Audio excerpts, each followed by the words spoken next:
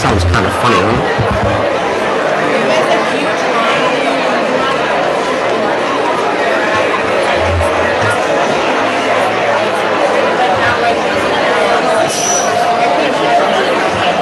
We're going to wait another couple of minutes and then we're going to get started.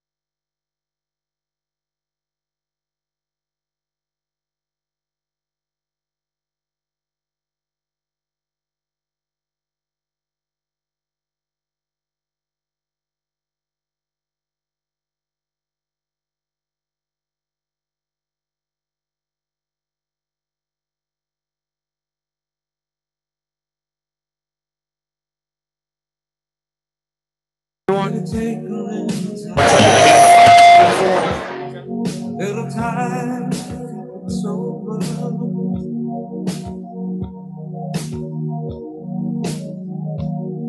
Did a read between the lines in case I need when I'm old.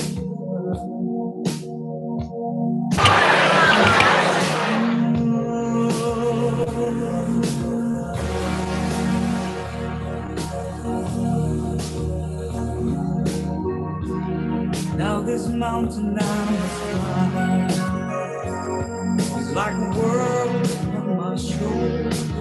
Testing 1, 2, 3. Okay. Okay, could I please ask everyone to be seated?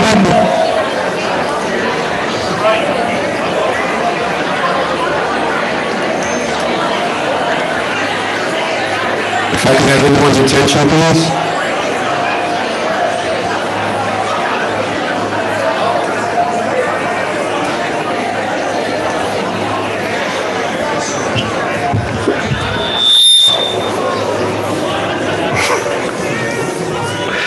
It is July 18th, 2021.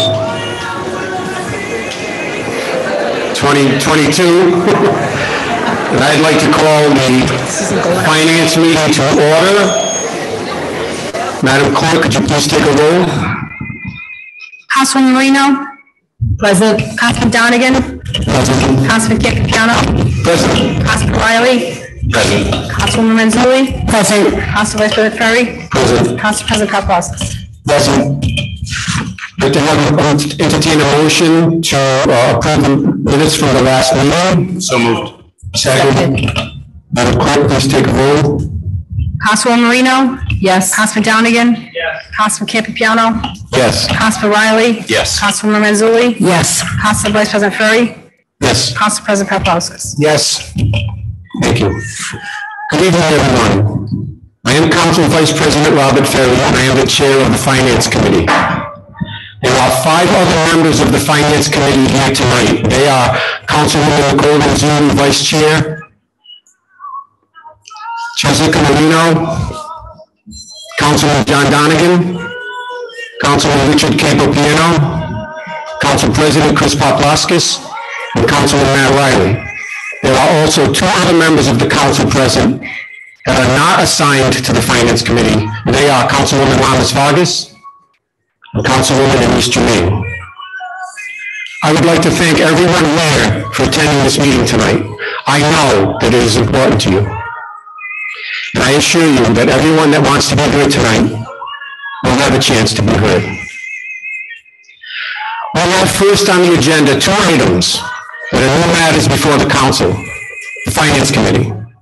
First is Ordinance 62201, ratifying the school committee's collective bargaining agreement with the Cranston Teachers Alliance, Local 1704, AFT Paraprofessionals. And the second item is Ordinance 62202, ratifying the school committee's collective bargaining agreement with the Cranston Teachers Alliance, Local 1704 Teachers Unit. Before I open public hearings, I would first like to call on either CFO Joe Balducci or Superintendent Janine Notamasi to come up to the podium and explain to us a little bit about the contracts. Mr. Balducci, the floor is yours. Thank you. Joseph Balducci, Chief Financial Officer, Cranston Public Schools. I'm going to be talking about the teacher contract first. So if everyone can go to that fiscal note that I prepared. So let's start with salary increases. So for the 22-23 fiscal year, the year we're in, we negotiated roughly a $2 million salary increase.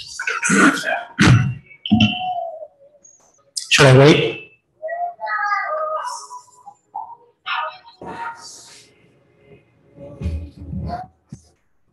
Good? Okay. Okay, so in the current year, 22-23, a salary increase of approximately $2.1 million. And if you look at one of my footnotes below, you'll see that how we spread that money out was to give steps 1 to 11 a 0.5% contractual raise, and those on the top step, a 3% raise. Then going to go to the next line item, restructuring of step differentials. So Cranston Public Schools, like most districts, has 10, 11, 12 steps that their employees go through. So each of those step movements equates to a raise in salary. So what we did was, and they were approximately 6.5% differential between steps. So we restructured those step movements to get them to around 6.1%. in doing that, it allowed us to give those on the top step a bigger raise, because without achieving a contractual raise, those on the top step don't get anything. Those moving through steps by default will get an increase in pay, thus a step increase. So that's how we were, I'll say, creative in trying to both stay within budget and also come up with a fair contract. One of the other things, this contract is no different than the other ones. We call it a ratification bonus. So like all the other groups that came before us and ultimately approved by City Council, we gave each member of this group a $2,000 ratification bonus that is being funded through ESSER 3 grant dollars, similar to how all the other ratification bonuses were funded. Longevity. So this contract has longevity built into it and has had longevity built into it for the last 20 some odd years that I've been associated with Cranston schools. The way longevity works for Cranston teachers is beginning in year 20, they receive a longevity payment. Then from 20 to 25, that annual dollar amount doesn't change. Once they get to 25 years of service, it increases. And then basically it doesn't change until you get to year 30. And then it increases one more time. So if you look at my footnote under C, longevity increments. So basically we increased each of the three buckets by $750. The line item below that, it refers to the elimination of professional development stipend. So how we funded the increase in the longevity is in the prior contract, we require 8 hours of professional development to be achieved by each minimum of 8 hours by each teacher. Under the old way, those hours were spent outside of the normal day. So we had to pay for those within the operating budget. On a go-forward basis, basically we are assigning 2 days out of the existing school calendar that are going to be referred to as PD days. So basically what I was able to do was just shift those dollars, approximately $301,000, move it from the PD area of the budget and use it to fund the increase in the longevity. So I'll say it's budget neutral. And the last two items, just Medicare tax and certified pension. So again, anytime there's an increase in salary, there's Medicaid impact on Medicaid taxes and pension impact as well. So that's year one. Year two, again, just from a salary increase, you will see that it's across the board. Steps 1 to 12 will receive a 1% increase. And you will see the words wage reopener. So again, that doesn't tie neither the district nor the union's hands. It's basically just to, hopefully things are better, but if they're not, then basically we stick under the existing contract. And then in year three, basically it's a 1.5% increase across the board. Before I move on to the next bargaining group, are there any questions that I can answer for you on this? At this time, if any council members have a question for Mr. Balducci, you can please ask him now. Councilwoman Renzulli. Thank you. Mr. Balducci, could you tell me how much money is left in the ESSER 3 funds? I'm sorry, is left in what fund? ESSER 3, after using it to do the ratification bonus? I apologize. I don't have that figure off the top of my head. I will tell you that district is $20.8 million, of which the ratification bonus has been incorporated into the budget. We are beginning to spend ESSER 3 grant dollars, but to tell you this evening how much is left, I won't be able to. Okay, excellent. Could I perhaps get that information from you at a later date? Sure, by all means. Okay, thank you. And I want to say that I do think that that's a great use of that money, and the teachers certainly deserve it. I'm also wondering, since you mentioned the wage reopener, can you clarify for me if that opening it can only increase the percentage, correct? That is correct. Okay, so currently everything here, year 1, 2, and 3 should fit in the budget if perhaps the schools are level funded going forward. That is correct. That is correct. Excellent. At all times, we have to live within our budget. So, I mean, Excellent. that is the goal. Thank you very much. You're welcome. Councilman Donegan? Thank you, Mr. Chairman. Mr. Baltucci, thank you for being here this evening. You're welcome. I know that we had previously met and discussed the fiscal impact of the contract, but just for the public, there on the fiscal impact note, there's a roughly $6 million figure that's there. There's also a closer to $16 million figure that's there. Could you just take us and the public through that? That way there's clarity on what Sure. the impact is in totality. Yes, by all means.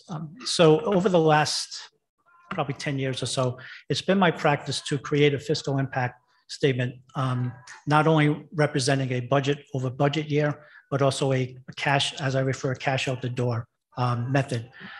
Because sometimes some people will look through a lens and just say, okay, how much is it going to cost us from a cash standpoint versus the world I live in? How much is it going to cost me in budget year 1, 2, and 3? So basically that last line is just strictly a cash computation.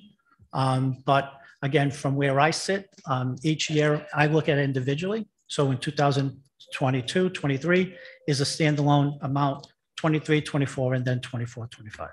Hopefully that answers your question. It does. Thank you. You're welcome. Does any other council person have any questions for Mr. Balducci? Councilwoman Jermaine? Thank you, Mr. Chairman. Mr. Malbucci, thank you for being here. My question, based on press release the mayor sent out, he recommended that the council return this ordinance to you to look at it again. What this mean to you as the chief financial officer to have you come back with this ordinance to go back to relook at it? So how I'll respond to that. The district negotiated with the teachers union and the paraprofessionals and the bus aides and the technical assistants, behavioral techs, in good faith over several months. During that process, I mean, we started off as being miles apart and ultimately got to where we are today. From my position, I think this is a fiscally responsible contract. I think we structured it in a way, number one, that was both fair to the district, fair to the students, fair to our employees. But at the end of the day, ultimately, it's our responsibility to make sure we live within the constraints of this negotiations. And the reason, and so the example I'm going to give you is in year 2. So we know the financial situation the city is in currently. So knowing that in 23, 24, you'll see a 1% increase. It could have been more. We were asked to give more. But I think what we did was, again, we knew that we had to live within our budget and also move this contract forward. So that's the reason why you only see a 1% increase in the second year of the contract. In the third year of the contract, we're hoping that things turn around. And if they don't, I think at the end of the day, 1.5%, a 1.5% increase, I think is fair. Everyone, you know, in this building, and we all personally know what inflation is costing us. So I think this does even keep pace with inflation. So I think that's how we approached it during the process. Thank you, Mr. Balducci. You're welcome. Councilwoman Marino? Thank you. Good evening, Mr. Balducci. Thank you for your presentation. Thank you for the submission of the fiscal impact statement, including the footnotes, which was very useful. I just want to reiterate the point that I know that's come up quite a bit from constituents, and I think it's very pertinent to hear from you directly, is that within the school department, you know, we as council members and you as the director of the school department's finances knows that your budget is separate and apart from the city's budget in terms of the money that is appropriated to you from the city, correct? Correct. And these numbers that you have provided with the 3-year contract is something that you stand by as the school department being able to afford financially, correct? Correct. Okay. And that would, And that would also mean even if the school department was level funded for those 3 years, you feel that the school department can still afford these increases, correct? Correct. Okay.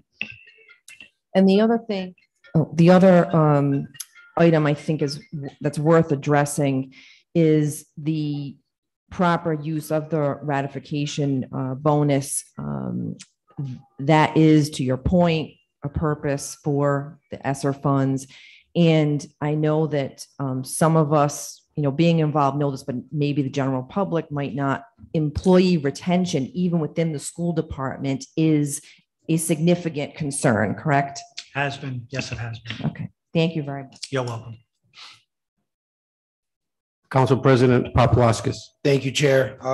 Council President, 1 second. Someone texted me that there's a problem with the video on Zoom. That there's music in the background.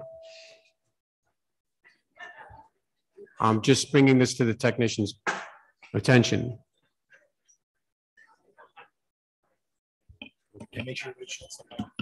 So everyone on stage here, please shut your microphone off when you're not speaking.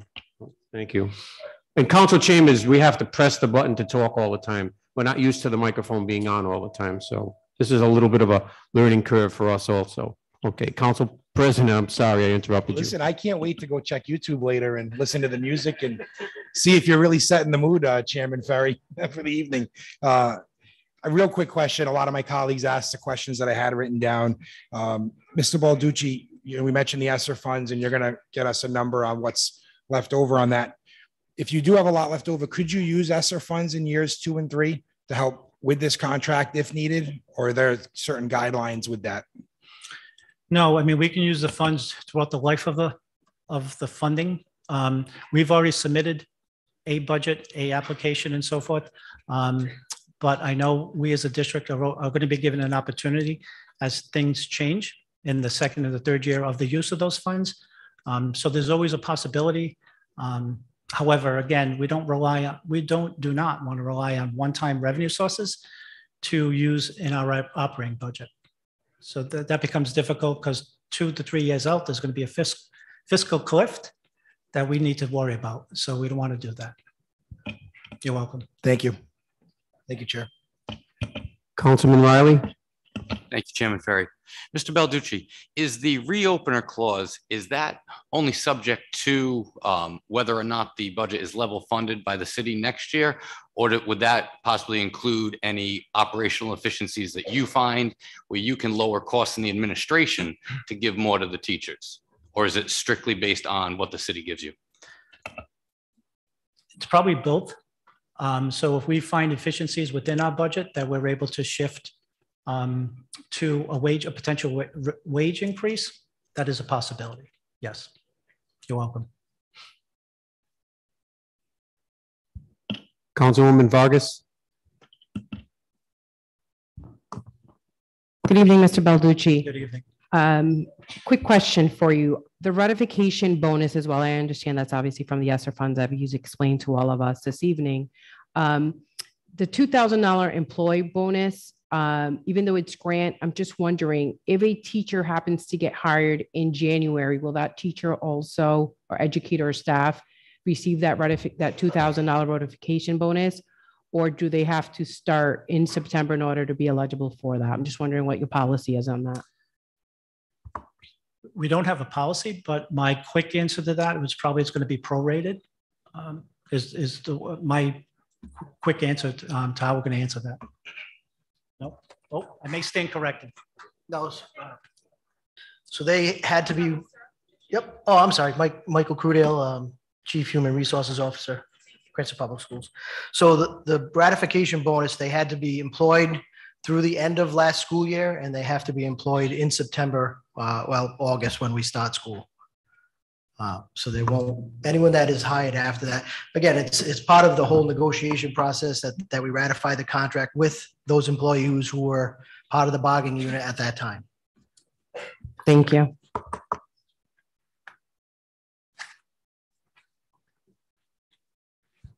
Anyone else have any questions for Mr. Balducci at this time? Mr. Balducci, thank you very much for your time. You're welcome. Again, if I could just go over the teacher assistants very quickly. Very good. Okay.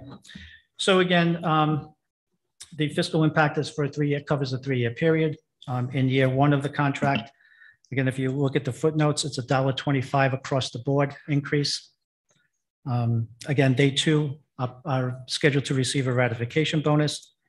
This group has never had longevity, so we did introduce longevity within this contract over the next 3 years, and that's footnoted at the bottom as well.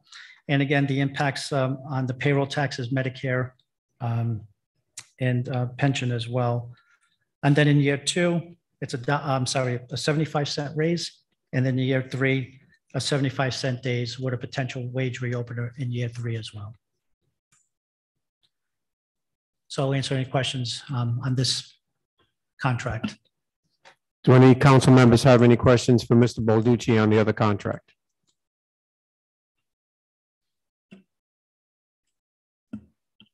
I don't see any questions. Thank you very much. Thank you.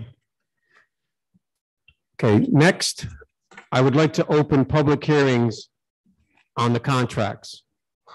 And first, I would like to ask Superintendent Janine to come up to the podium. Thank you very much. I thought you rescinded my invitation. Good evening, Council President Poplawskis, Chairman Ferry, members of the Finance Committee and City Council.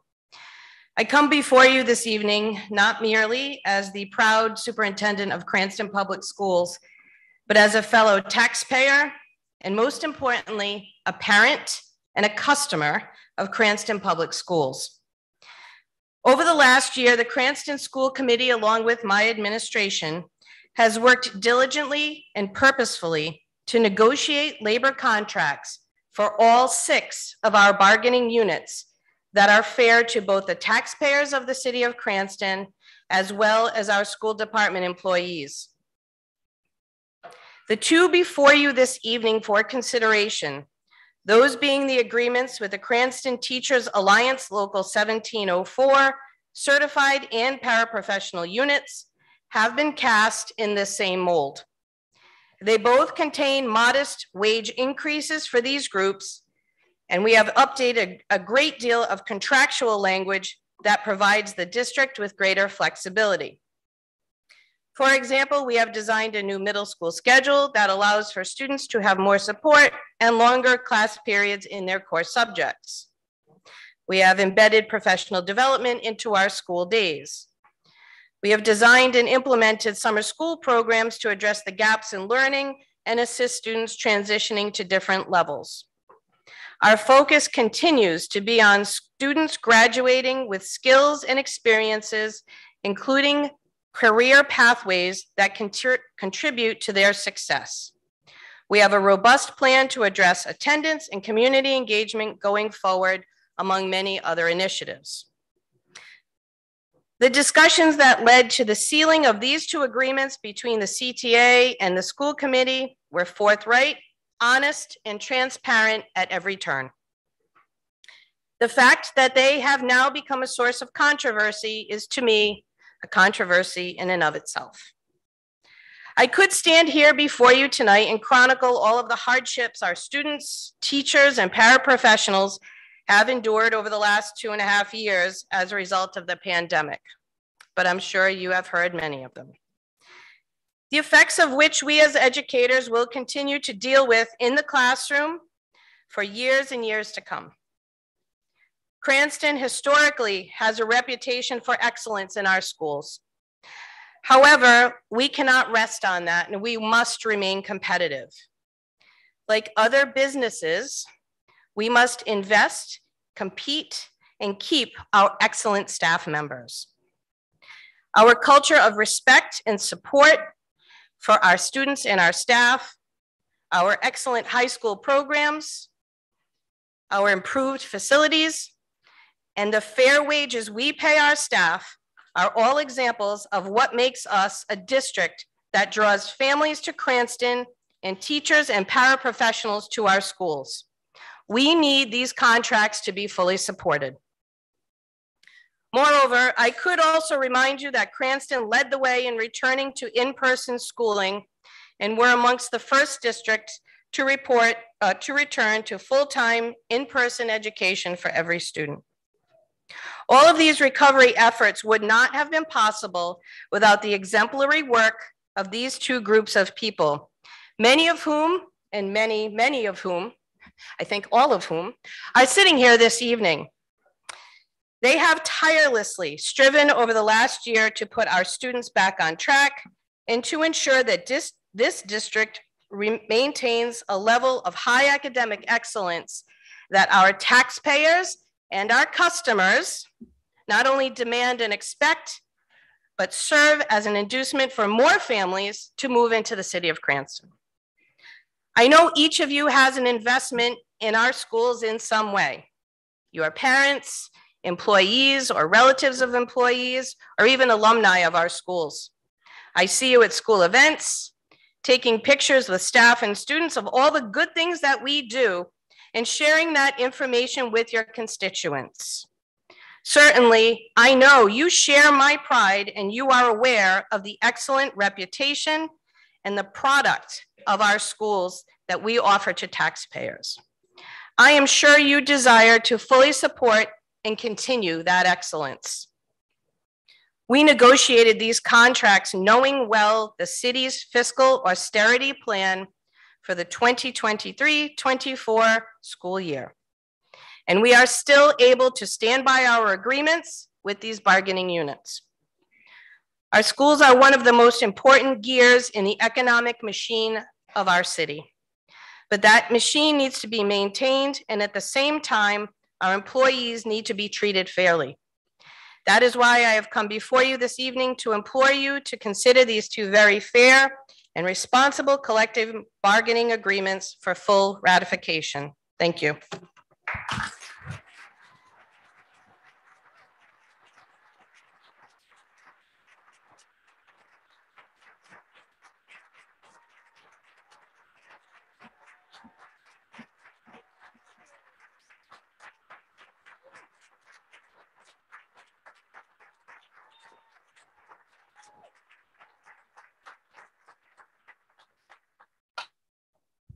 Thank you. Would you like to say anything else? I would, but we'll move on. Yes. Okay.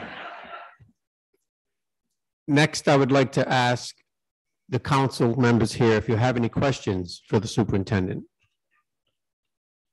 Councilwoman Manzulli.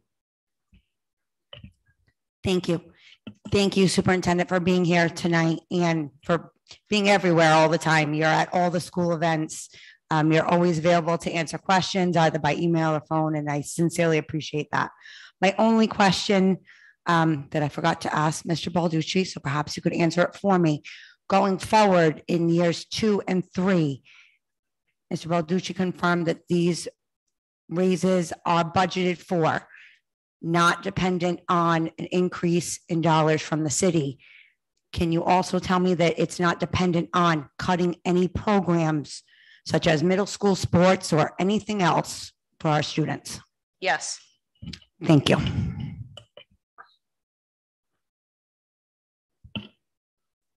Councilwoman Vargas.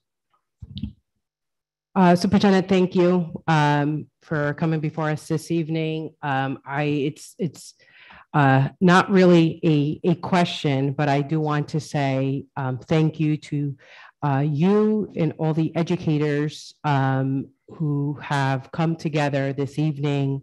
I am a mother of a young woman who just graduated from Cranston East and a mother of a soon-to-be 6th grader at Parkview. So I do stand by you in terms of excellence, and I do support all of the educators and everything that each and every one of you have actually done, particularly after post-COVID. So I'll be the first one to say right before all you that, well, I'm not on the finance committee. If this does pass tonight, I do wholeheartedly support the school committee's collective bargaining agreement with the Cranston Teachers Alliance Local 1704.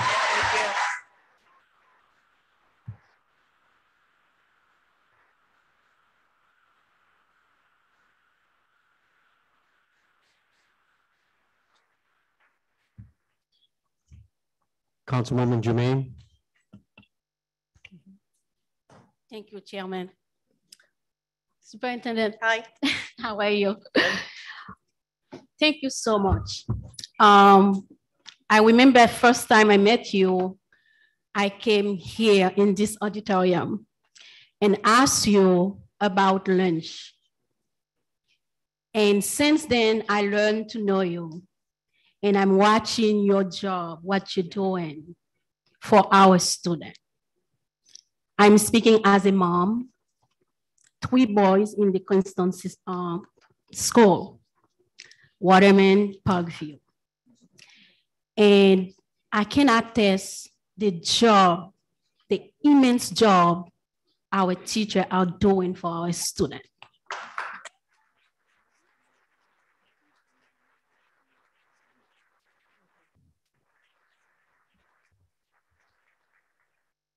My sons wake up every morning with happy face. I don't have to ask them anything. I have to tell them anything. Wait till high school. That'll change.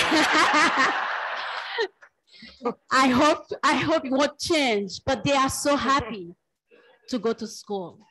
And that's what every mom wants. And the teacher they have give them this happiness to wake up to come to school. And we want that continue to all school in Queenstown. So this evening, as I am not in the school finance committee, not anymore, but I am 100% support those 2 ordinances.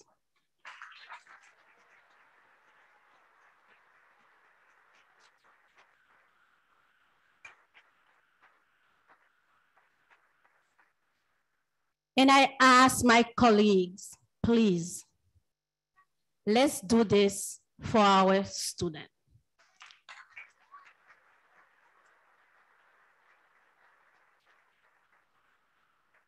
Let's do this for our teachers.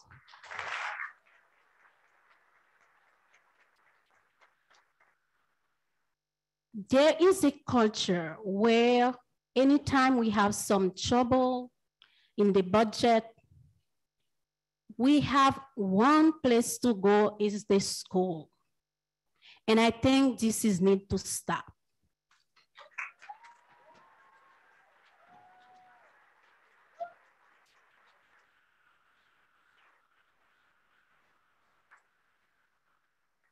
Who gave us the great police officer? Who teach our great doctor, physician, engineering? Who teach them? We all went to school to become a professional. And for too long, our system keep our teachers, our education for leftover. Time is over for leftover.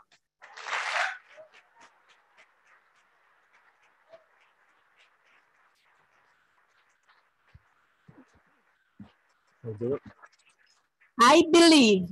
Councilwoman Jermaine? Yes. This time is allocated to ask the superintendent questions. We will have plenty of time later. Thank you. All right. But what I said. Chairman, we need to stick. I'm to listening the to the agenda. solicitor, and we have to Chairman, keep her. we need to stick to the agenda. Okay. I agree with you. The agenda is the contract. Thank you. Okay. So to say that is because I am on support in this contract, and that's why I'm taking too much time. But thank you. Superintendent, we are with you. Teachers, we are with you. We're gonna get. Chairman, please. Thank you.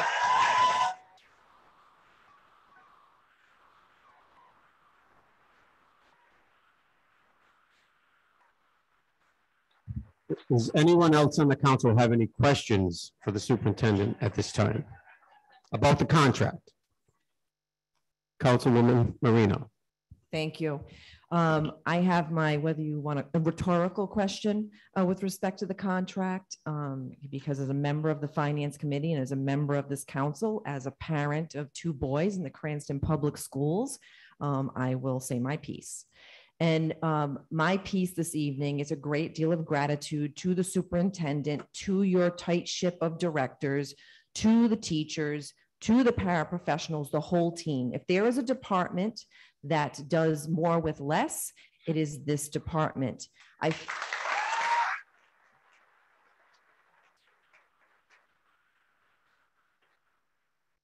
This contract, I feel, is modest. This contract, as negotiated, I feel was done diligently. This contract, I feel, is something that should be applauded and admired, particularly for the fact that the school budget, your department, has run a ship that has not run in a deficit. Your finance director has done an A+ job, and the whole team. Again, it's everyone together making it work. And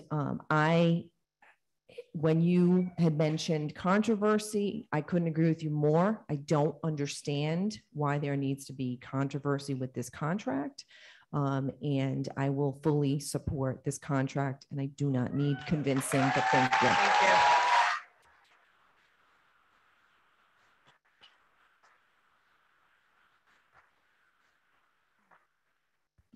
You think it's easy running this meeting? Councilman Riley. Thank you, Chairman. So I guess I'll speak to the superintendent as well about my piece for tonight. I am on the finance committee in the city council. I've reviewed the contract, and I agree. I don't know why this controversy or why we had to even go down that road. Looking comparatively at other contracts that we've served on the other bargaining units, this, like Councilwoman Marino said, is modest. I think it's fair to the teachers. In fact, I think the teachers deserve more in terms of support. In terms of support in the classroom, I am in full support of anything that goes to teachers, kids, or classrooms.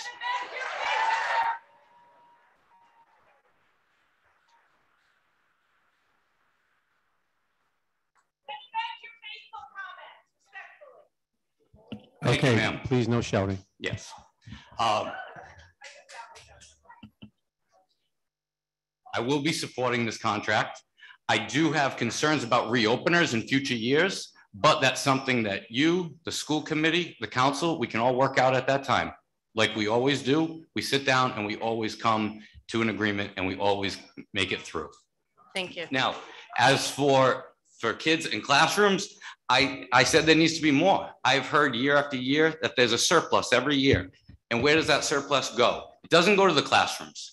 No, it doesn't go to the Kleenex boxes or the cleaning of the classrooms. That's where you guys come out of pocket for. And I think that's a travesty. I think it's a travesty that the parents come out of pocket for that when they're supposed surpluses. And the city is not your enemy. We are here together. It's the teachers and the city together. We are not the ones that are taking anything away. We need to look everywhere to see where this money is going and why it's not going to kids in classrooms. But as far as this contract concerns, I think it's perfectly fine. I think you guys deserve that ratification bonus more than anybody. What you guys have done through the pandemic, I've seen through my own two children who handled the pandemic differently. One didn't touch her at all. The other one, she really struggled with it at home. And you guys have helped them both come back to it. I really hope that we do a deep dive into this learning loss and get all kids back on track. But I thank you so much for your service, and I'm honored to support you tonight.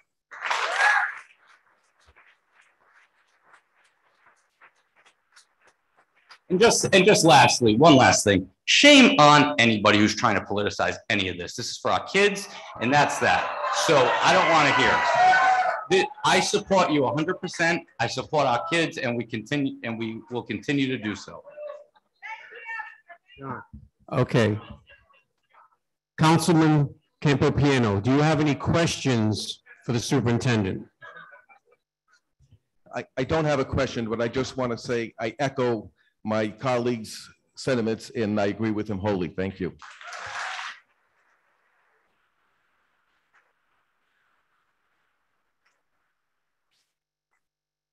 And Council President. I'll ask a question and then I'm going to say something. When's the first day of school? I'm kidding. I'm kidding. Apparently not soon enough. Yeah. I'll be brief because my colleagues have asked numerous questions, and I agree with a lot of the sentiment that they have. I've sat on this council for the last 8 years. I've always supported the teacher contracts that have come in front of me. I plan on doing the same this evening. I look forward to voting in favor of it. Obviously, your financial house is in order. I heard tonight that you can afford it over the next 3 years. So that's music to my ears. I certainly want to thank all the teachers, staff, up and down the chain for all the work that you do. Looking forward to freshman year. My son's going to Cranston West next year. And thank you for all you do. So I'll be in support. Thank you.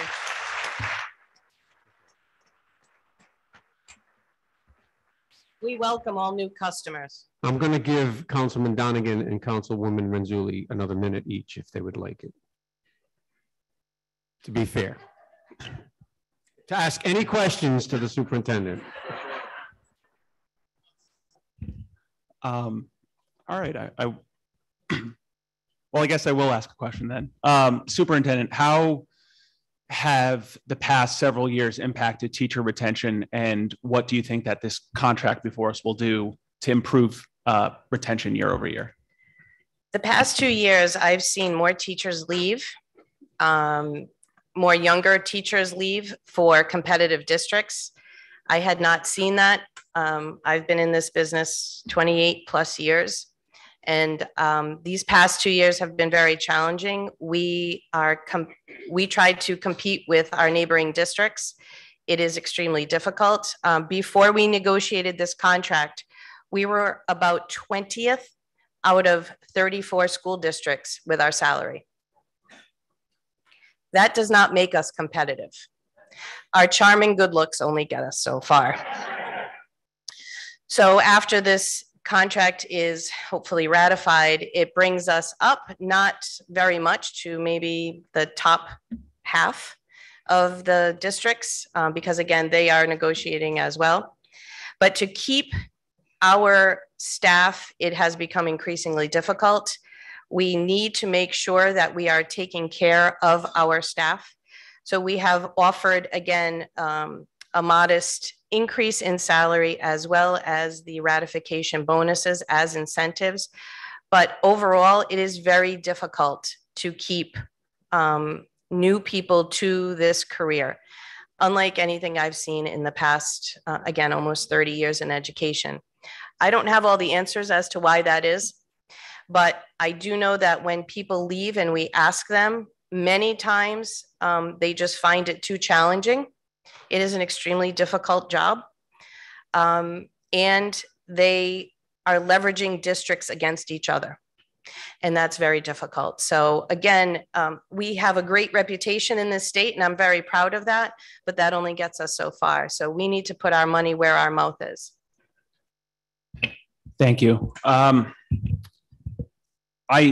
don't have any kids in the system yet, but one of the reasons why my wife and I chose Cranston is because of our public schools. And we wanted to be in a community that has a quality public education system, which Cranston has. And you don't have that without dedicated administrators, and you certainly don't have that without dedicated educators. And we've seen that perhaps more so than ever the past several years. So it's imperative that we support and put our money where our mouth is, that when we say we support our educators, we support them in the purse. Going.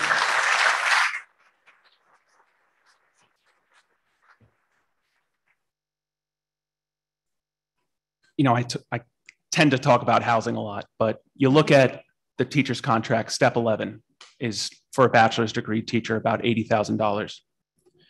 In the city of Cranston, to afford a single family home, you need a household income of $80,000. So steps 1 through 10 in this city for teachers at a bachelor's level, you couldn't even afford to buy a home. Teachers deserve a living wage. Everyone deserves a living wage.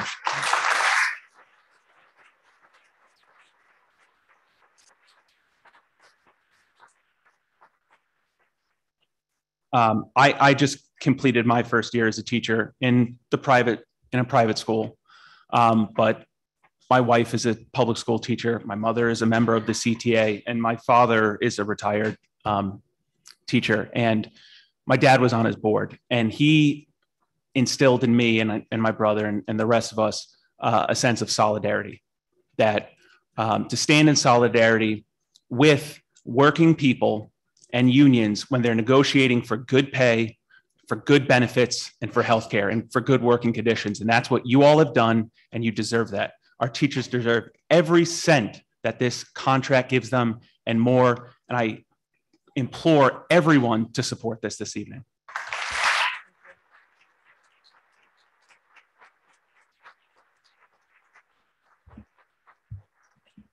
Councilwoman Manzulli, you have 1 minute. Okay, thank you. I'm going to talk fast. Superintendent, I did think of a question. Is there any structure for any type of sign-on bonus to bring teachers into the city of Cranston to fill open positions? At this time, we don't have an individual sign-on bonus. What we do is we look at if the person has worked in other districts, we match their step.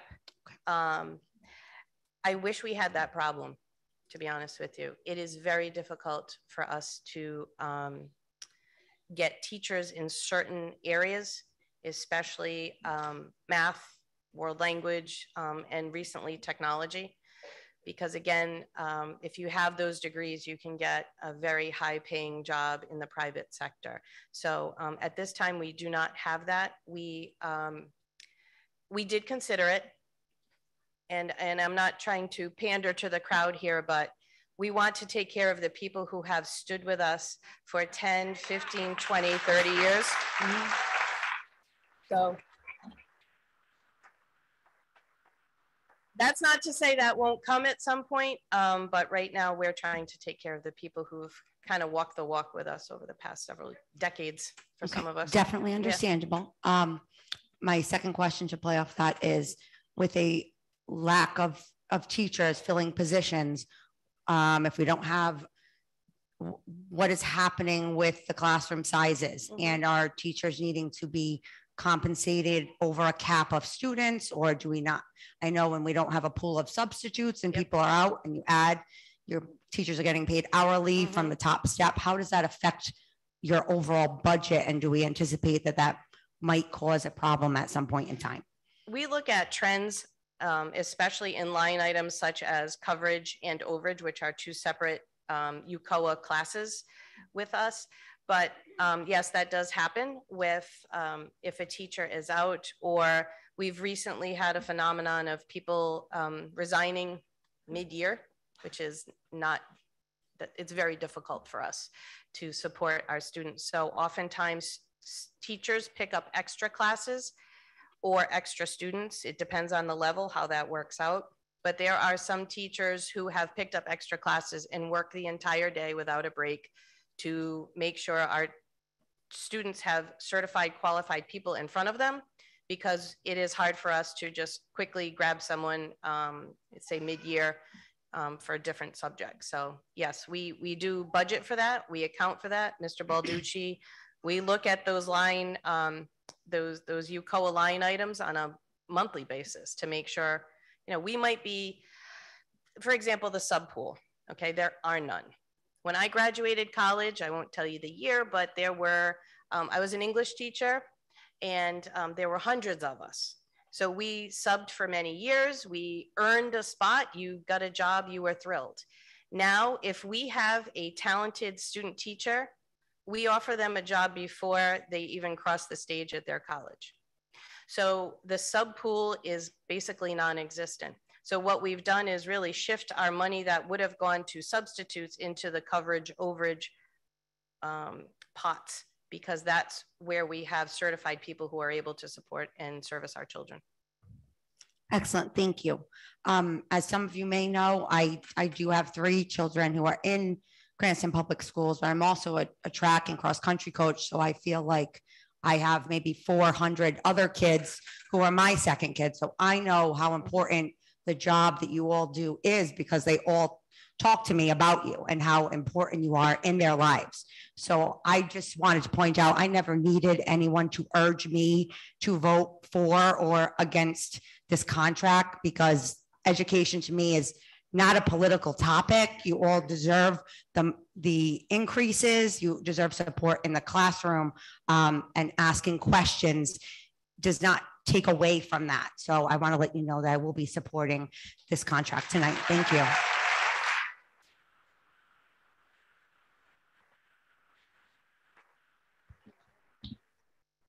Okay, sometimes you have to go last to be first. There's probably about 400 of you here tonight, and I think I spoke to most of you on the phone, so you really know how I feel and where I stand. And if you haven't spoken to me, my number is 215-8367. Give me a call. I'm not going to get into any details. I support the contract. You guys know that.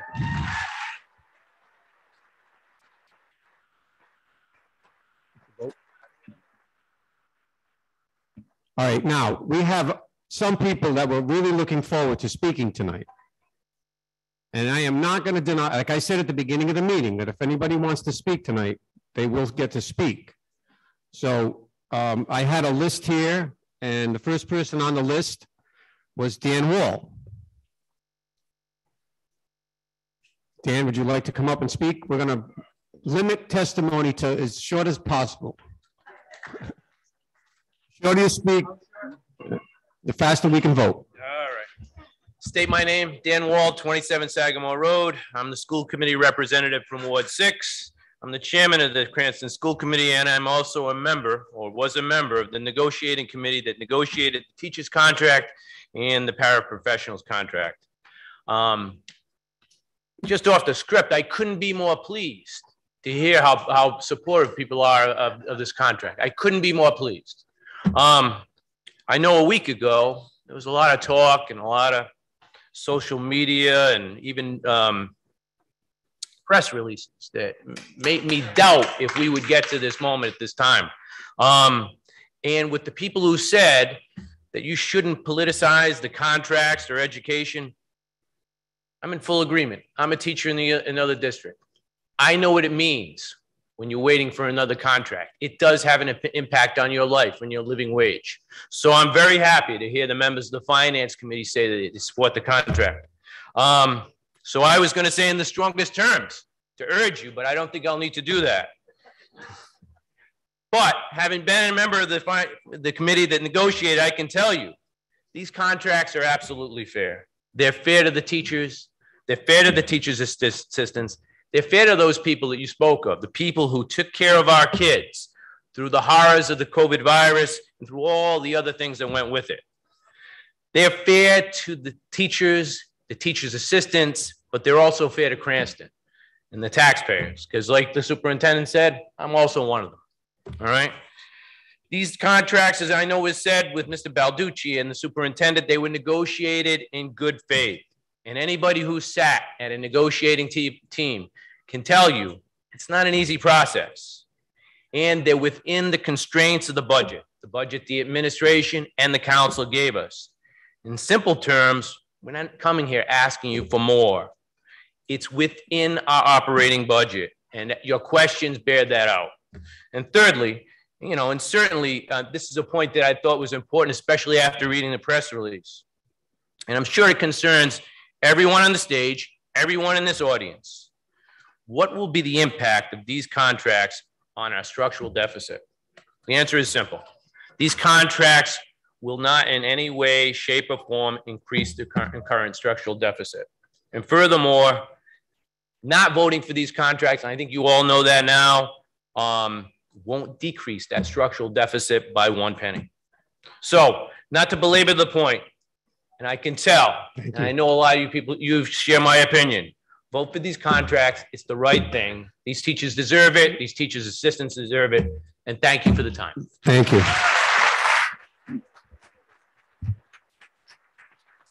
Next, I would like to call up Liz Larkin.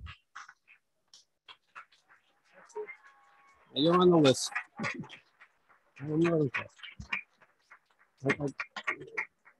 You will get to speak, Mr. Director. Excuse me? I'm sorry, I was talking to Director Moretti. Oh, okay, thank you. My name is, well, first of all, I want to thank you for the opportunity, President, to the chair, to all the council members. give me an opportunity to speak. I'm never short with not being able to speak. I do want to thank you. My name is Elizabeth Larkin. First and foremost, I am a teacher. I have been teaching 41 years. I've taught grades 3 through 8. 36 of those years have been in Cranston. It is my adopted city. I grew up right on the other side of Patuxent Village in Warwick, but I did my entire life in Cranston. Everything was on the Cranston side. So my allegiance and my love for this city is very, very strong. And really, truly, I'm so proud to represent all of you. And thank you so much for coming out tonight. These are times in which people are away and the meetings have been changed and the times have been changed. And it has been a full-time job with me getting whiplash trying to get everything organized. Before I start today, I just want to clarify a few things, and then I will give you my very long-winded history lesson, because really, truly, I can never speak as a social studies teacher without giving a history lesson. But I do feel very thankful that people on the committee are going to support these contracts. That is not the way it's been in the last couple of weeks. And I just want to say that I feel like sometimes I'm in the twilight zone because I really rallied the troops and I got everything out because the threat was real. It was real. You don't send something like this out unless you want to really start a war. You don't go on the news, which I almost bought the clip. You don't go. Good Chairman, we have to stick to what's on the agenda, please, not politicize. It is on the agenda. Not to politicize the issue at this point. No, this is on the agenda. This is the agenda. At this time, I'm giving her 4 minutes, please. I'll give. And mind you, Chair, I did speak to you earlier. My vice president, who has worked diligently, is finally on a vacation with his children and wife. And I am going to speak for the two of us. Thank you. It is with an extreme disappointment and outrage that I stand before you tonight. And while it has shifted, I am still angry that we had to go through this. The members of the Cranston Teachers Alliance have an embedded culture to work in partnership with Cranston Public Schools. When the school departments had financial struggles years ago, we sharpened our pencils to balance the budget and keep people employed. When we had a deficit during financial difficult times, I believe that under the last administration, we were the only department that ever had to pay back a deficit to their own city. This payment over 5 years, finally being forgiven in the last year, and being level or underfunded for years, caused the school department to cut many precious programs, the arts, music, sports, school activities, clubs, after school support, and many positions, causing high class sizes. And the members of the bargaining unit's wages were slashed. And the Cranston Teachers Alliance went through all of these years with a 0% raise, year upon year, for the benefit of the school department. Over the past few years, we have witnessed very modest raises, as the superintendent stated. The public and the elected officials always make statements about that 85% plus of the budget is the salaries. Well, if it weren't for the administrators, teachers, related service providers, support staff, custodians, administrative assistants, kitchen employees, mechanics and ground crews, bus aides and bus drivers, and central administration staff, there would be no Cranston Public Schools. What there would be brick and mortar and glass. We are human beings and with human issues and concerns, whether they be medical, emotional, mental, illness, financial, or family-related problems to carry on our shoulders. We then support over 11,000 students through all of the issues that they arrive to school with that weigh upon their minds. Then comes COVID and a global pandemic not experienced for 100 years. I don't know about anyone else, but I've been through a lot of situations in my life.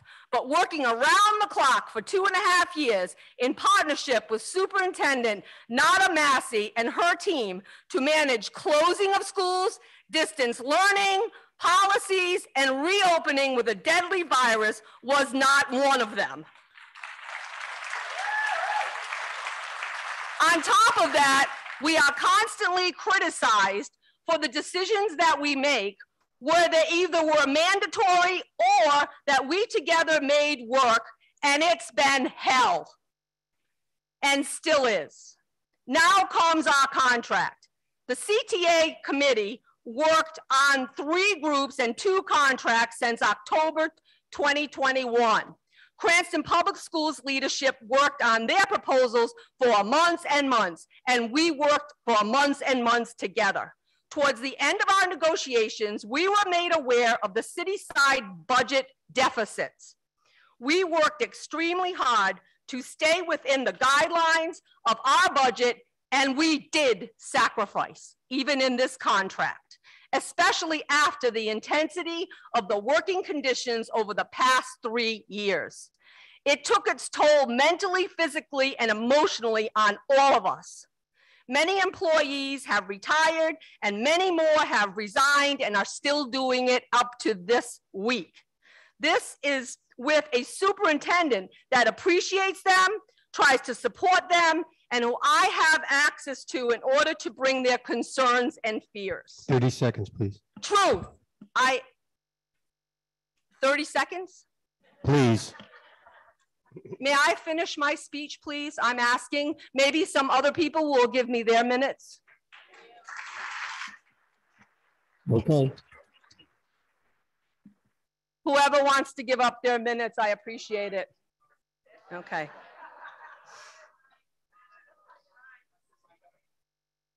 Truth. Then comes July 7th, when I am sent the press release from Mayor Hopkins. Sickening, despicable, and a punch in the gut. Truth. That bell will never be unrung. That genie is out of the bottle. Mayor Hopkins, the education mayor, his administration, and his political supporters denigrated all of us in the public eye, defamed our good characters and that character of Cranston Public Schools in the public eye. Truth. Now there is a lot of backtracking. Where is the press release retraction?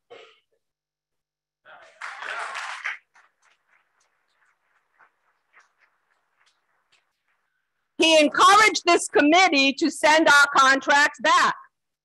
They would not have said that if they didn't know that it might happen. Truth. He was interviewed on the news. Now he says he approves. The mayor does not get to approve our contracts. The school committee and the city council get to approve our contract. Truth. He stated that he only had one concern about the reopener in year 2. Did I receive a call? Did we receive a call? No. Truth. Instead, they decided to have political antics to the public audience, statewide and beyond on social media. No one can state that they support the schools and send out a press release like that. No one. Truth. If you hear that I don't believe it, I don't. Truth. On June 15th, we signed a tentative agreement, worked tirelessly for long days and through the weekend to get ready for 2 ratification meetings on June 20th. Truth. Next day, school committee has their meeting on Tuesday, June 21st. all three legs of our stool was in support. The Cranston Public Schools, the Cranston Teachers Alliance, and the Cranston School Committee. But there's something else in these contracts. If not passed, there is lots of important language for working conditions and teaching and learning improvements for over 11,000 students, developed by us after assessing as educators what did or did not work during COVID in order to support the fragile, fill in the learning gaps, and yet still continue to challenge. It has been challenging and stressful. And I, as the union president, who have been called an emotional woman, I am not. I am a passionate leader, and I do not want my members attacked.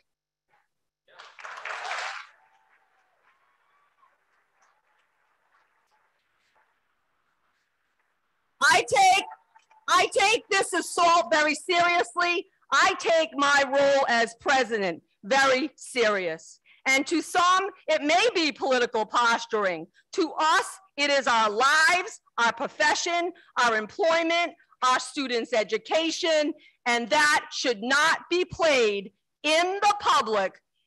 And we did not do that. Okay? Truth. This situation is real and has been. This has been disruptive, and this press release and the negative tweeting on Twitter, because we all have that, and the comments that are on social media, basically it has caused a lot of stress and anxiety. We deserve peace, we deserve respect, and we deserve appreciation.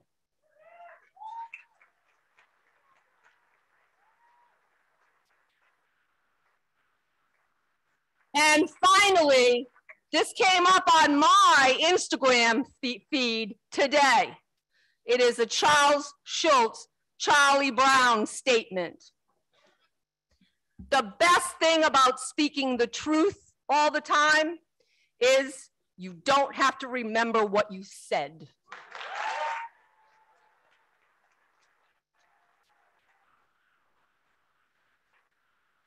Please send our contracts to the full council for review. Thank you.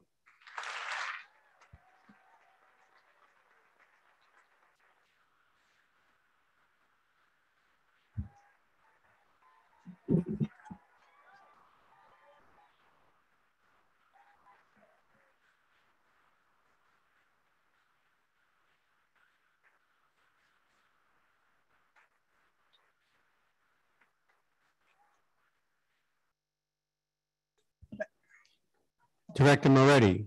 Thank you, Mr. Chairman, for allowing me to speak in this order. Just want to pass along a brief statement. Not going to get involved in tit for tat. I think the most important thing is to bring to your attention that over the past week or so that the mayor has had some very insightful and constructive discussions with the superintendent. And we have witnesses. The superintendent, I think, might be able to testify to that. So there was a discussion with the superintendent and the chairman of the school committee that narrowed his concerns about the contract to what was indefinite, that being the openers of years 2 and 3. Just to have the concern that the schools will be able to afford those contracts to be able to honor them. So as a result of those fruitful discussions, some good input was gained. But up until this evening, the mayor, as you know, has almost unprecedented in recent history given the schools an increase of $1.5 million in funding last year and $1 million in funding this year, which hadn't been in place for quite a while. And to show the mayor's commitment, even though facing some financial challenges. But listening to Mr. Balducci and listening to Mr. Wall and the superintendent, given her in their assurances that the schools can afford within their current budget, with those contracts as they stand and with reopeners, could stand within their own control or financial management going forward for the next 2 to 3 years. The mayor can support and recommends support for these ratifications of these 2 agreements.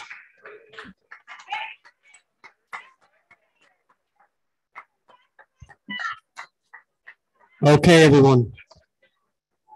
Now, we still had a few people that chose to speak, and I'm going to still offer them the opportunity. Next would be former mayor and council and school committee citywide Trafficante, Michael Trafficante. Mr. Chairman, I don't like following Liz Locken. But Mr. Chairman, members of the board, I'm speaking to you as a former councilman, as a former mayor, and certainly as a member of the Cranston School Committee, also as a former teacher and a founding member of the CTA. I'd just like to emphasize to each and every one of you that press releases, Twitter and Facebook postings without prior and proper due diligence does not resolve issues of importance to the people of Cranston.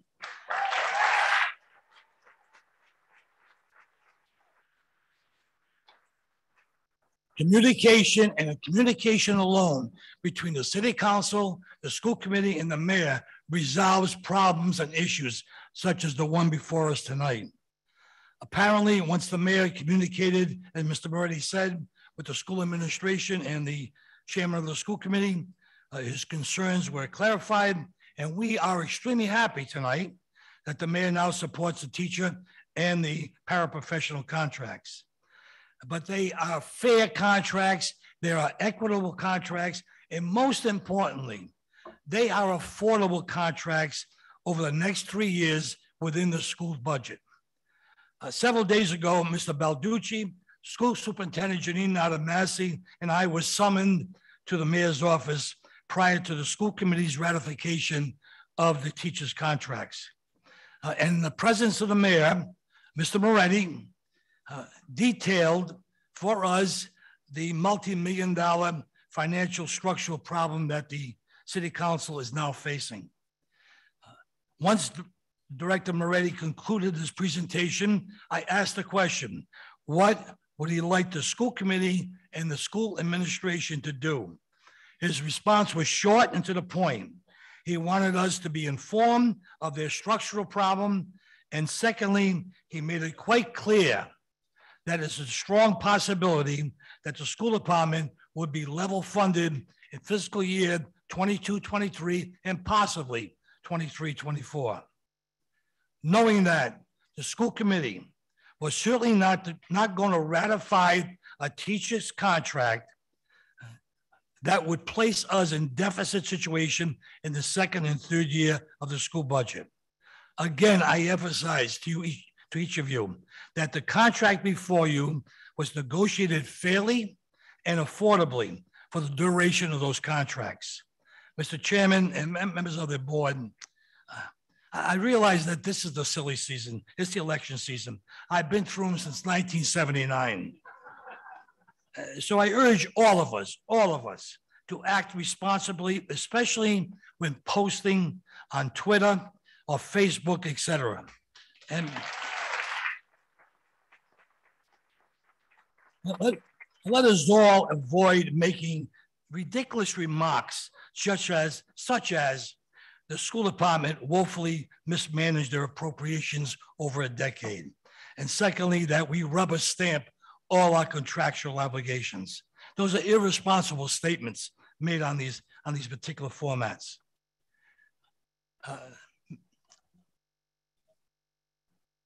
Members of the board, I do appreciate the fact that you're all supporting the contract tonight. Ladies and gentlemen, this should have never happened. This meeting should never have happened.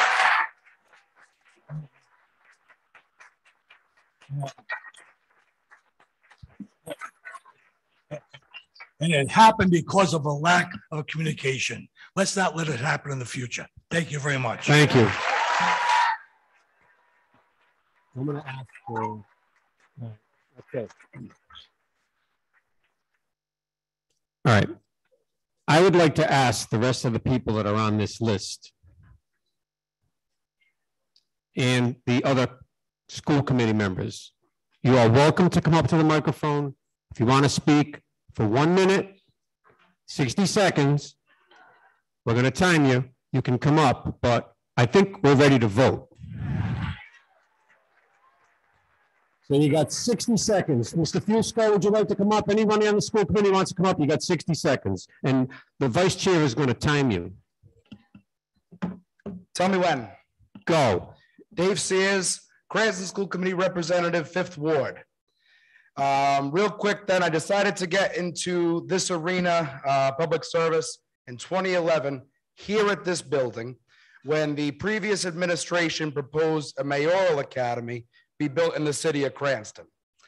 The army of people that showed up here, just like tonight, had their voices heard, and just like tonight. Fast forward to 2022, we're here again. The mayor has announced that he's now in favor of this contract. I don't want to give another history lesson, but it's in order. One thing I've learned from growing up, my grandmother, God rest her soul, was a Cranston public school teacher for years, Jan Pillabosian.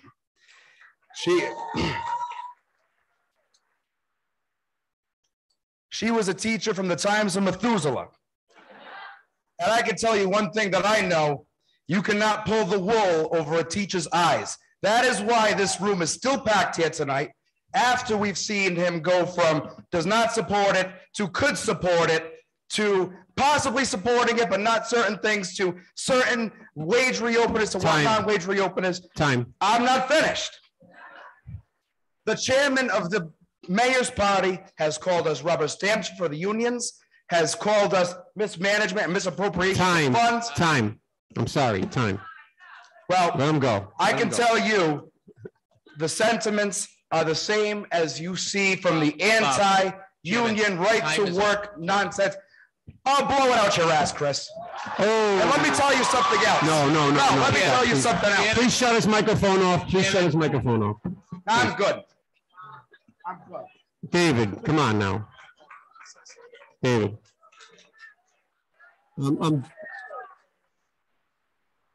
I'm asking everyone, if you come up here, it's for 60 seconds.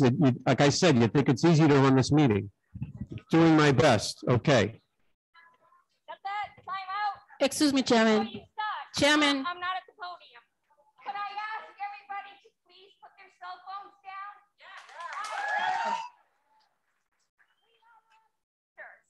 We fight with the kids to please put their cell phone down when people are speaking. I have sat up there and watched people on their computers tapping away, going into other areas. I have watched people on their cell phones. I'm not going to point it out. But as a teacher, do we fight with kids on cell phones? Now you can time me. Point of information. Okay, I have been a Cranston resident. Can you please hold up for 1 second, please? I have a point of information. Okay, your time. Your time. I have a point of information. If you see somebody on a phone, that's how we look up the contract and the documents. They're emailed. I can't know that for sure. I'm just pointing that out. You know. Please, listen, please. If I could have everyone's attention, please. May I have everyone's attention, please? There is no, you are not on your time right now. My name is You're not on your time right now. Please let me speak. There is no reason for anyone in this room to get hostile right now. No reason whatsoever. There is no reason for anyone to be yelling at anyone or telling us how to act. That is not called for, okay? I understand We're that. doing our best here to do a good job. I've let people talk over. I've let people talk about things that are not on the agenda. So please, we do not want to be lectured. You have 1 minute to speak about the contract. Thank you. I have been a Cranston resident for 36 years. We have moved here Joanne Spaziano, 20 Boxwood Avenue. We moved to Cranston 36 years ago because of the schools. I have been a Cranston teacher for 24, going on 25 years. I am starting my 29th year as a teacher. All 3 of my children have gone through the Cranston school system. All 3 of them are productive members of society, and I have Cranston Public Schools to thank for that. I am a proud member of this union. I am a teacher at Parkview Middle School in 6th grade, and I teach math. I am a dedicated teacher, which means that I get longevity because I've been doing this for so many years, which is part of what the contract covers. We are in this profession for the kids. We are the ones who wore the masks while the kids came to school, and I'm proud of that. And I'm proud of the contract, and I ask that you people, thank you for giving me the attention, and thank you for supporting our contract.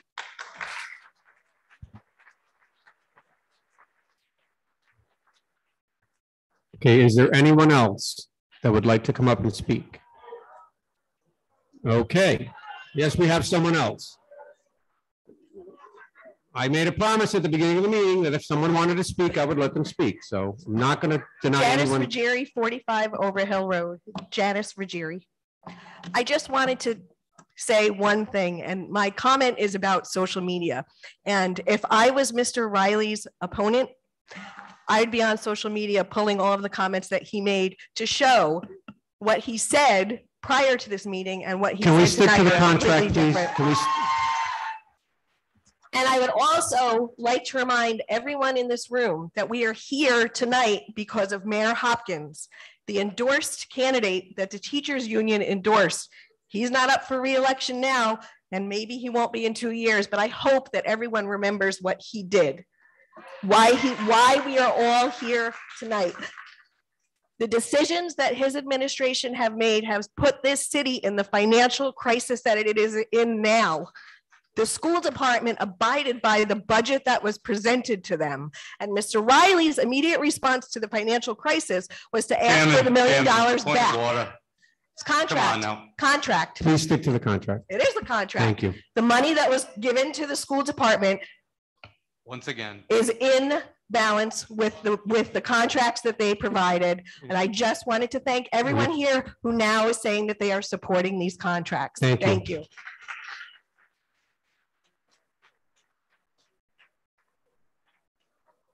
you. Okay.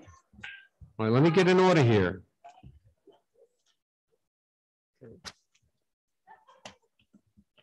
May I have a motion? Motion to approve. Second. I have to tell you what you're going to be voting on. There's 2 ordinances in front of me here. Let's get this right. 62201, ordinance ratifying school committee's collective bargaining agreement with the Cranston Teachers Alliance HFT paraprofessionals. Do I have a motion to approve? Motion to approve. Second. Rose, any discussion? Rose, please take a roll. Councilwoman Marino? Yes. Councilman Donegan? Yes. Councilman Campiano? Yes. Councilman Riley? yes. Councilwoman Renzulli? Yes. Council Vice President Ferry? Yes. Council President Paplaskas? Yes. Ordinance passes 7-0.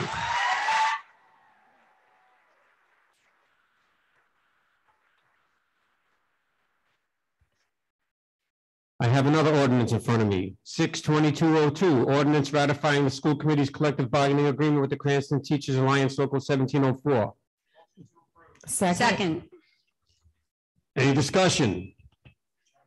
Yes, Chris Paplaskas, the president wants to speak. Real quick, it's logistically coming here is very difficult. Want to thank Mr. Steve Scapitucci. If I messed your name up, I apologize. Shannon and Tom, it's not easy doing this. I want to thank Superintendent and Mr. Crudell for making sure we could use the auditorium, and our city clerk, Rosal Bazzani, for getting all our information and everything here. Thank you, Rose. Give Rose a round of applause. We love you, Rose. That's all I got. Thank you. Madam Clerk, please take a vote. Councilwoman Marino? Yes. Councilman Donegan? Yes. Councilman Campiano? Yes. Councilman Riley? Yes. Councilwoman Renzulli? Yes. Council Vice President Ferry. Yes. Council President Pavlakis. Yes. Ordinance is approved, 7-0.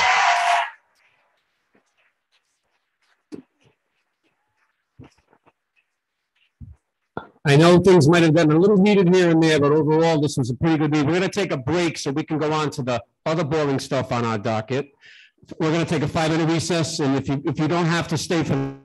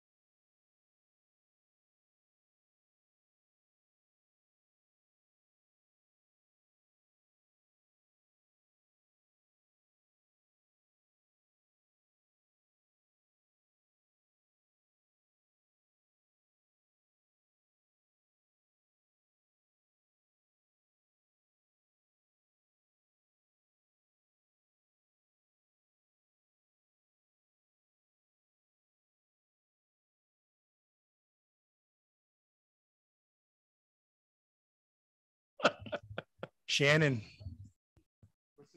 He's not listening. We got to tell Tom to look into these microphones. Steve, don't be surprised if these microphones disappear and the other ones reappear.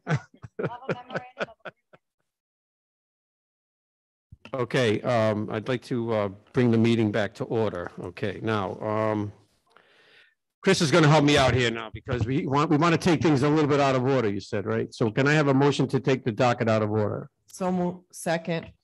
Rose, please take a roll. Any discussion? I'm sorry. Rose, please take a roll. Yes. Councilman Donegan. Councilman Campiano. Councilman Riley. Councilwoman Renzulli. Yes. Council Vice President Ferry. Yes. Council President Paplaskas. Yes. Okay, at this time, we're going to do the executive session, so Mr. Perillo can leave when we're done. So where are we going? I think we're going to go to a classroom down the hallway. And we're going to just make it really quick. So I'll make a motion, Chair, to go into executive session pursuant to RIGL 42-46-582 collective bargaining and litigation for an update on furloughs and retirements. Second. Rose, please take a roll. Councilwoman Marino. Yes. Councilman Donegan. Councilman Campiano. Yes. Councilman Riley. Councilwoman Renzulli. Yes. Council Vice President Ferry. Yes. Council President Paplaskas. Yes. Okay. We are moving into executive session.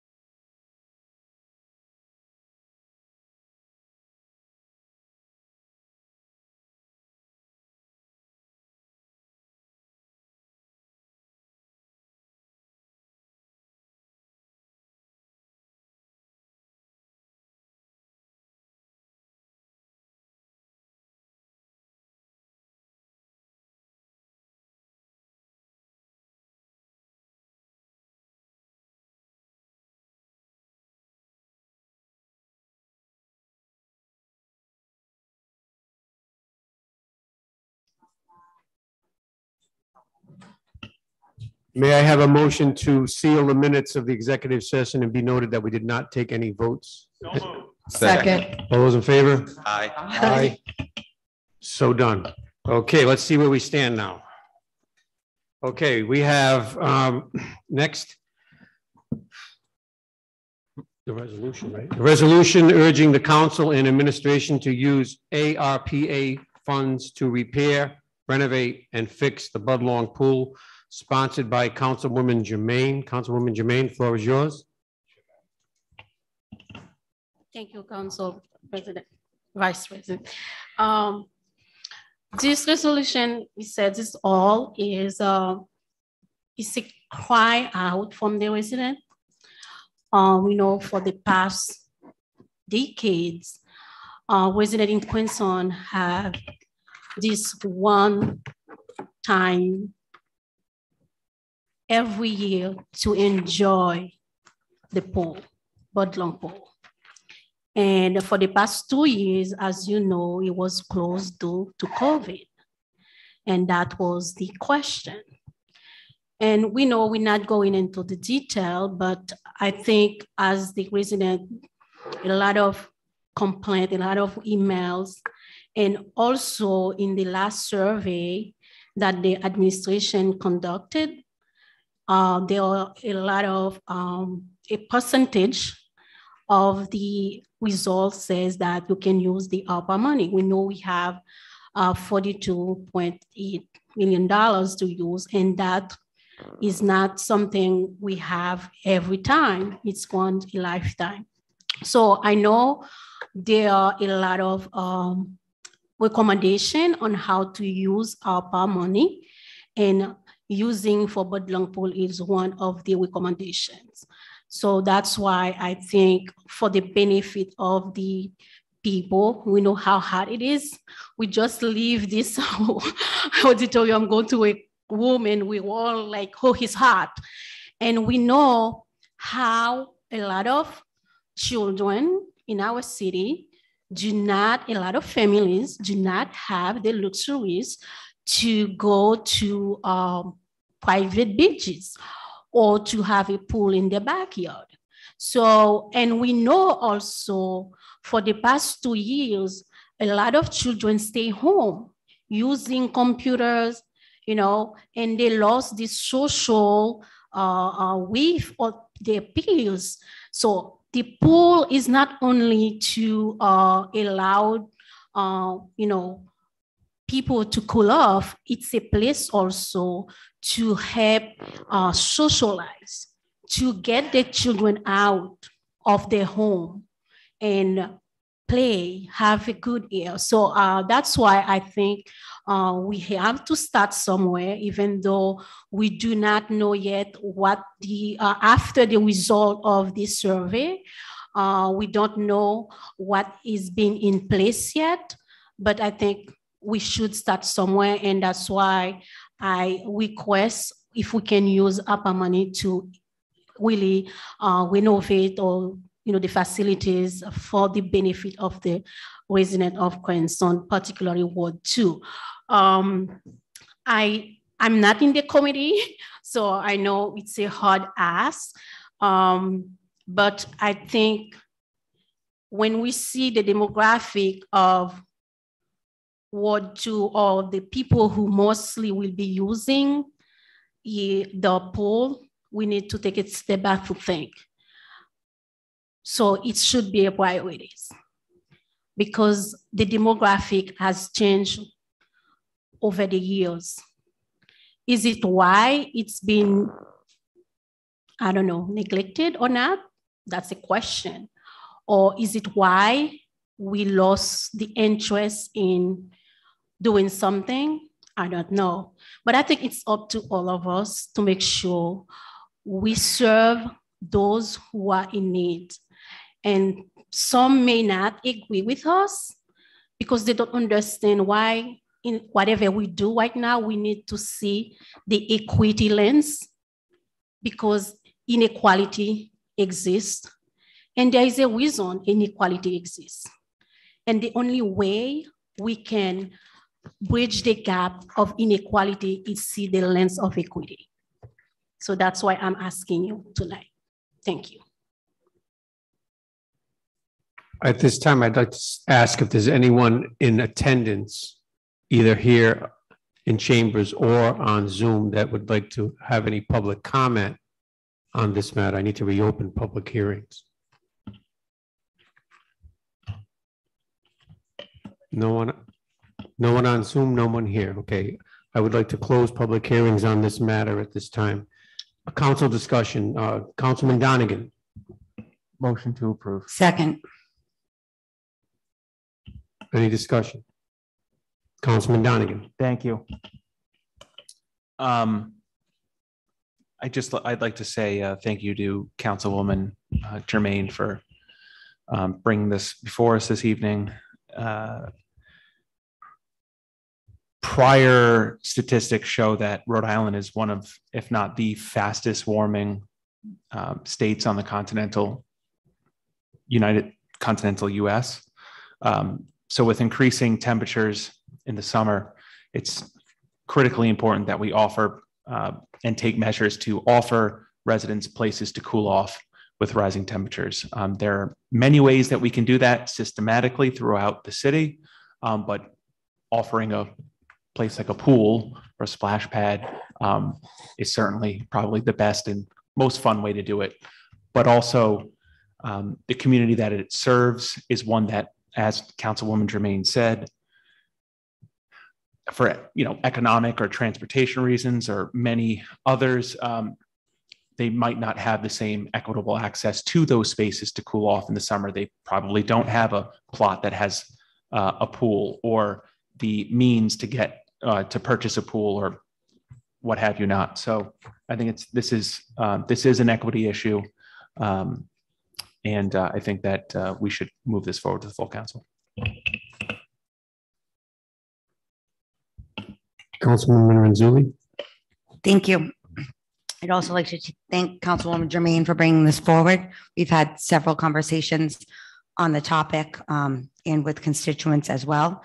I do have a question for Auditor DeMayo. If we use ARPA funds for this project, would we need to open it? And I'm not saying I have a problem with this, but it's just a question to open it up for use for anyone. I know that a few years ago, because there was some kind of fights there, it became closed to just be for Cranston residents only. But when we use federal funding to reopen it, does that change that at all? Based on my research and the seminar I took, I do not believe you have to change any of the requirements you currently have. Okay, thank you. So I think this will be a big project.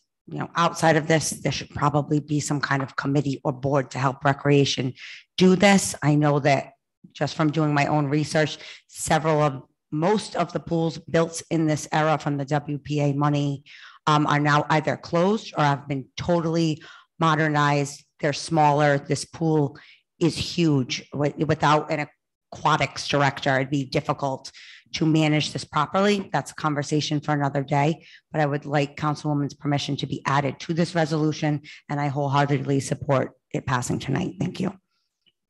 Thank you. Of course, that's a community work. It's not me. I bring it up. It's all of us. I know we all are working for our residents, want the best for them. So it's open to all of you. And Council President Paplaskas. Thank you, Councilwoman, for bringing this forward. I'm in full support of it. Just had a legal question. I don't know if it should be going to Solicitor Malay or even to our budget analyst. If this resolution passes tonight, it doesn't obligate us to spend any money today. We would still have to do planning, have the administration on board, go all through the proper channels to spend opera money. We're not voting tonight specifically to spend it, but it's the will of the council to fix the pool. Is that? From what I understand, it's just a suggestion on how to appropriate the money. I believe based on the ordinance you put in, the full council has to vote on how the money gets spent. Okay. I'm in full support of it, Councilman. I'd love to be a co-sponsor as well. And thank you for bringing this forward. Councilman Riley. Thank you, Chairman. I too would like to be added as a co-sponsor. I think this is a necessary use of the ARPA funds. Every community is unique and different in its own way. And this is one of the ways that ours is unique. We have this pool. It's been utilized, maybe underutilized in the past. I think we could really not only bring it back, but really make this a much bigger destination for our residents. And if we wanted to open it up to outside residents, we could do that as well responsibly and make it more of an attraction for people. Because I do understand maybe the past 10 years, the traffic to it hasn't been what it was previously, but I think we can change that. It's a great addition to our city. It's something that mostly no other cities have. And I think we really should be putting this money like this to fix things that we normally couldn't through our budget. And it's just too expensive. And to maintain it, I think we can figure out a way to do that going forward as well. I think it's something that, city government isn't just a business. We do have to look at the finances, and I know I do that a lot, and I try to put that above emotional decisions. But I think here, this is something that really goes to the heart of our city, and I fully support the use of the funds for that. Thank you. Councilwoman Marino. Thank you. Thank you, Councilwoman Jermaine, for bringing forth this resolution. I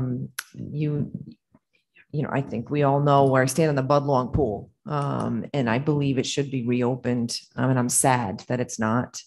I do want to say, with respect to this resolution, this is setting forth what our intentions are if this were to get approved as a body. But we can't forget that we as a council have the ability to set forth an ordinance specifically appropriating the ARPA funds to this. So, but before we can do something like that, we need to know exactly what it's going to cost to get this pool operational.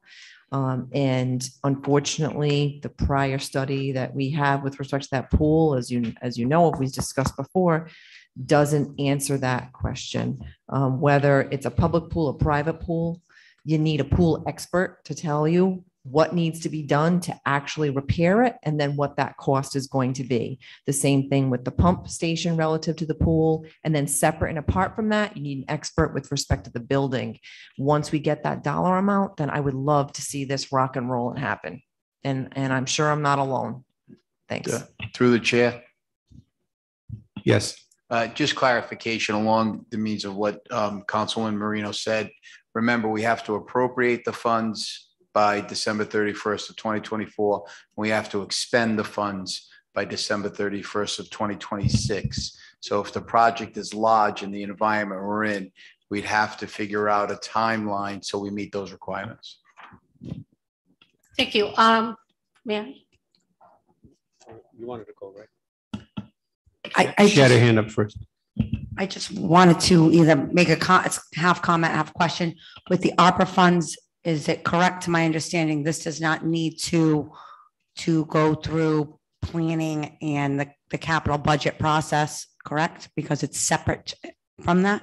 We're not putting it in the capital budget because we're spending ARPA funds. I'd have to defer to council on that.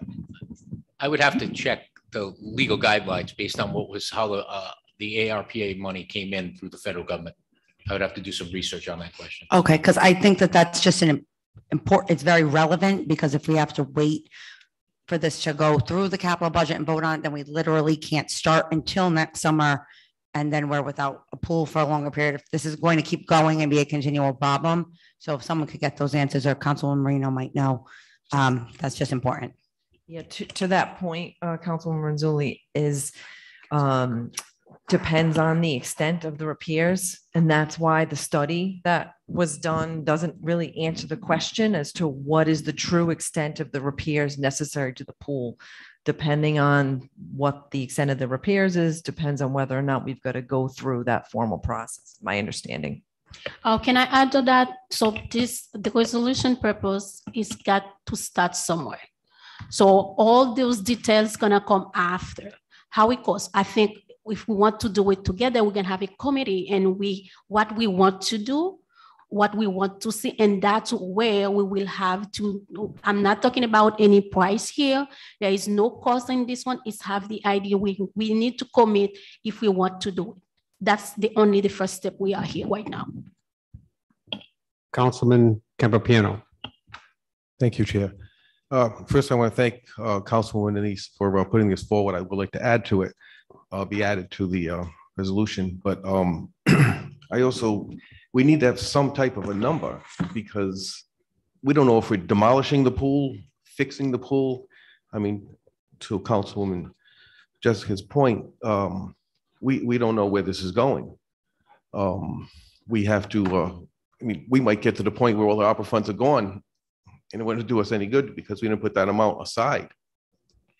So we have to do due diligence in order to get this thing rolling. And I may add that I visited my son for the last time in New York City, and all the playgrounds in New York City have a water feature, every one of them. I don't know if that's something that would be work in Cranston, but it's something they do have, and it was a beautiful thing. But thank you again, Denise, for putting this forward. Councilwoman Marino. Thank you. I omitted the most important part. I would like to be added as a co-sponsor. Thank you. I think this should be, everybody should be added as a co-sponsor.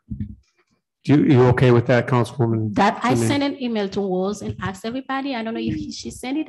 I sent an email, say send it to everybody if they want to be a co-sponsor, because we cannot do it because of, open ACME, right? Yes. So I asked that, yeah. So I would love to see it's a, collective effort to do it for Princeton. And thank you for bringing this forward, and the conversation has to start somewhere. So this is a good start. We have to stay with it though. Thank you. Councilwoman Vargas. So for the record, I like to be added as a co-sponsor just in case Rosala didn't get that. Thank you. Okay. So I would like to end the discussion right now, and please take a vote. Councilwoman Marino? Yes. Councilman Donegan? Yes. Councilman Campiano? Yes. Councilman Riley? Yes. Councilman Mazzulli? Yes. Council Vice President Ferry? Yes. Council President Paplaskas? Yes. Congratulations. Thank you. Okay, next we have real estate tax abatements. Do I have a motion to approve? So moved. So moved. Second. Rose, please take a roll. Councilwoman Marino? Yes. Councilman Donegan? Yes. Councilman Campiano? Yes. Councilman Riley? Yes. Councilwoman Mazzulli? Yes. Council Vice President Ferry? Yes. Council President Paplaskas? Yes. Next- Chairman? I'm sorry. Excuse me, today is my 13-year anniversary, wedding anniversary, and I asked my husband, I have to be here today. I cannot miss it. You have our permission to go home. And I have the permission to go home. Leave now. Happy anniversary. Happy anniversary. I want to say happy anniversary to my husband. I'm sorry, honey, I'm coming home now.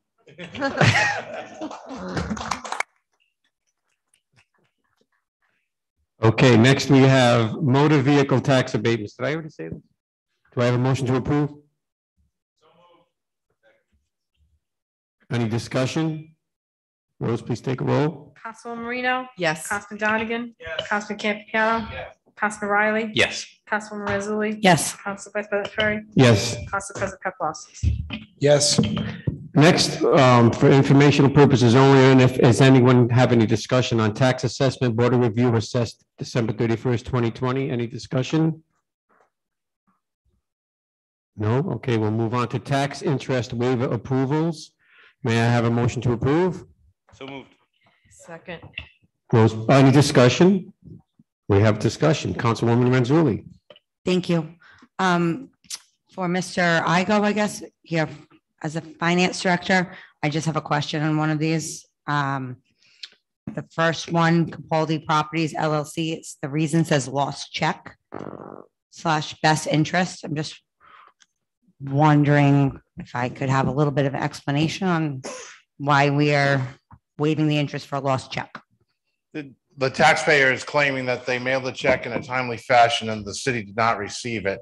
So they're asking us to forgive the interest on the late fee. Does that happen often? Occasionally. I mean, the mail has been getting worse and worse as time goes on. Okay. Do we keep a record if it's like a repeat offender? Yes, they do. Okay, excellent. Thank you so much. Thank you. Okay. Any other discussion on that? Rose, could you please take a vote? Councilwoman Marino? Yes. Councilman Donegan? Councilman Campiano? Councilman Riley? Yes. Councilwoman Renzulli? Yes. Council Vice President Ferry? Yes. Council President Paplaskas? Yes. Okay, next we had 3 council communications that we are going to continue, or maybe some may be removed, but we're going to continue those to the next meeting. Everyone has agreed to that. And I don't see anything else on the agenda. May I please have a motion to adjourn? Oh, I'm sorry, Rose. Continue all 3, and if we don't want to take any of them off, we'll let you know. Please, thank you. Let Rose finish. Motion to adjourn? Oh, one more thing, I'm sorry. Steve, thank you very much tonight. You did an excellent job. You know, and I tell you, these microphones might disappear. Shannon, thanks for filling in tonight. We appreciate it. And thank our 3 people in the auditorium here for sticking it out for the whole time. May I have a motion to adjourn, please? Second. All those in favor? Aye. Hey.